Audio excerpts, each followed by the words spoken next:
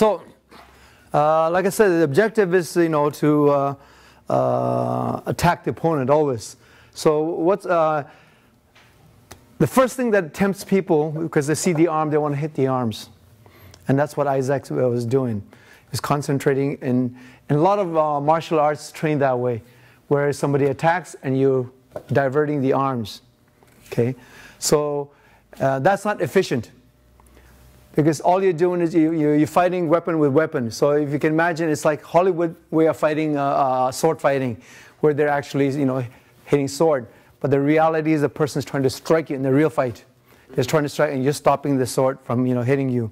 So it's to make the movie, I guess, spectacular and not get themselves hurt. They just hit each other's swords, and that's a way, actually, a way of making things look good. Many demonstrations do that. A master would actually demonstrate a stick with a student, but actually they're hitting the stick to make it look very, very fast. They're not really trying to hit the person.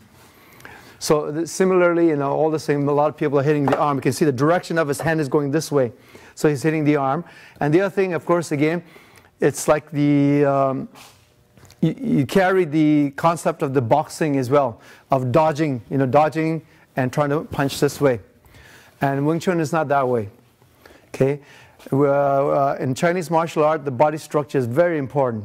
So you've got yourself a strong frame in your body, okay, and you're trying to move someone, okay, not run away from someone. So, for example, if he, Isaac, let me, so he punches me, say, so this is what kind of the thing he was doing. So if you're able to do that, punch again, you might as well do this. Why bother with a hand? Or more efficiently, you just hit him. But the problem with that again, so say now, I punch you and I want you to kind of dodge to the side, okay? So I'm going here, okay? So good martial arts is to follow his hand. Understand? Don't give him the opportunity to do this side thing, okay? So consequently, so if he punches, what I wanted to keep my body straight, and I turn his body. I put him in this vulnerable position now, rather than me putting myself in a vulnerable position, okay? So these are things that, it's very important to understand. So here, I'm going to repeat the form that, Isaac did. So, Patrick, can you hold that again? By the way, Patrick is a practitioner of Kung Fu for 4 years in another school. Okay, and he's always loved Wing Chun. That's why he made his own dummy and tried to learn Wing Chun on his own. So, Isaac, did I say Patrick? Okay. Patrick's also a martial artist from another, like a karate style. Okay, so the first thing I do, okay, is very important. You learn entry. That's one of the most difficult part of fighting, the entry, to be able to move in without getting hit. So what we do, we create ourselves a protective gates. So this part area covers any attack that comes to my head when I approach forward, and this will kind of prepare for me the lower. There's also a second line of defense, just a slightly lower, okay? And I need to move in without getting hit. So, and the safest bet is to wedge yourself. Okay, so again, so if you came here, so I don't know whether he's going to kick me, hit me with this hand, that leg, or that. I don't know when I move in. So the first thing I do is to just go straight here so that any attack will be wedged. Any kind of wedging. And of course, I must go and attack his leg right away. So say if I came here and he threw a punch. First thing I do is here. I cover all this area here now. I don't allow him, and I tilt his balance so that he can't do anything. That's a very important part of a move. Okay, and very simple in a sense. So, like with every skill or things that you take up, the first lesson is always the most important, first and the last. So in music, you learn the scale, the first, the notes. You got to know that before you can build up on it.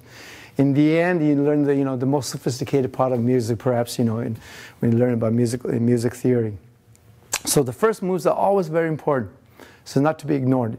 And even like I'm going to show you later on the Seolim Tao form, and the first move looks very, very simple and totally harmless, but it's very, very important and it's deadly. So the same thing here. So if you, again, hold the dummy again, okay? So the first thing I do, so this is the arms that are possible that'll come at me. So actually, in reality, of course, the guy's not going to hit you this way, okay? So they're going to hit you straight. But it's training your body to do the wedge here, see? This wedge here. So from here, I would go straight in and attack, and I could be even as far as this.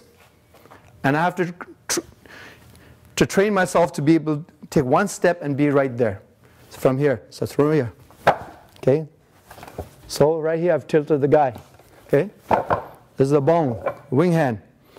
And then, it's always 3 limbs at the same time.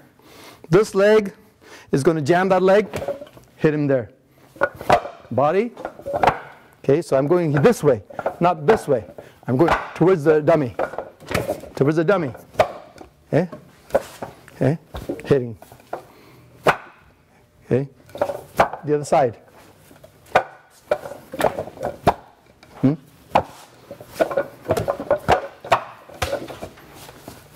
Okay? That's the first section of the dummy move. Then the paksao. I'm not going this way, not the hand.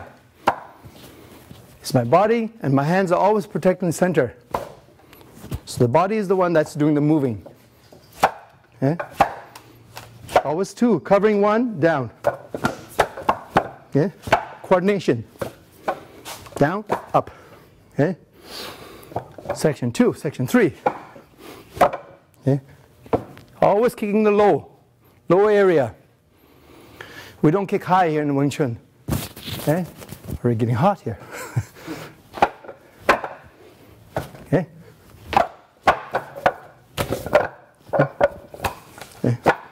3 section. 4. 3 limbs again. Here. Okay?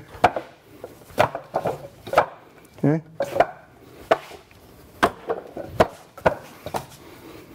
So right now, I see the dummy is moving. I'm adjusting myself.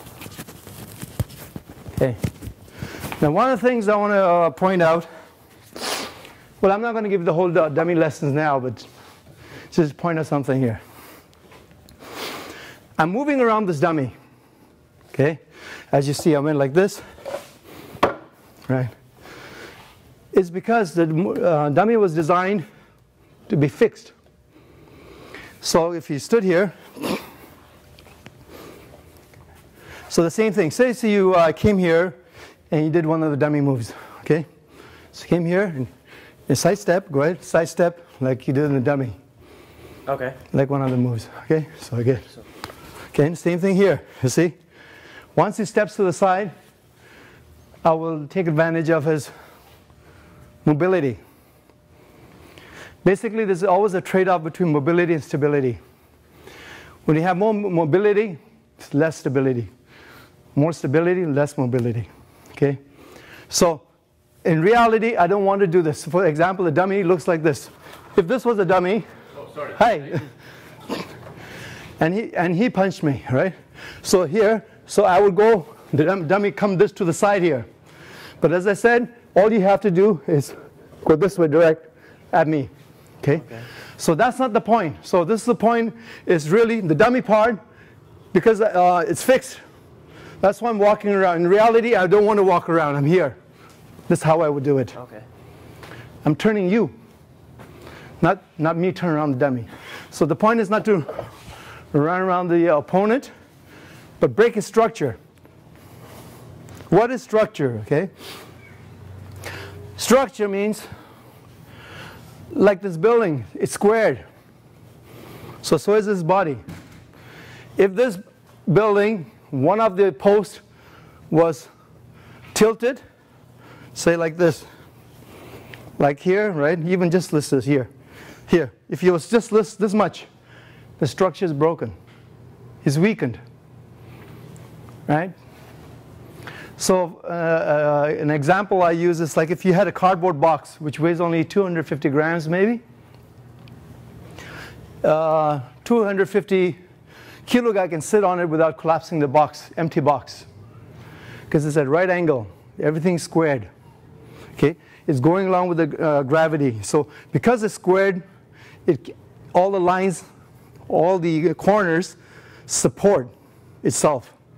Okay? But once you take the cardboard box and crack one line, okay, once that line is broken, now you sit on it, it's going to crumble. So similarly, in Chinese martial arts, the body structure is very important. So we move around like this, okay, instead of this kind of stuff. Because this is basically weak structure. Okay, so let me use another person.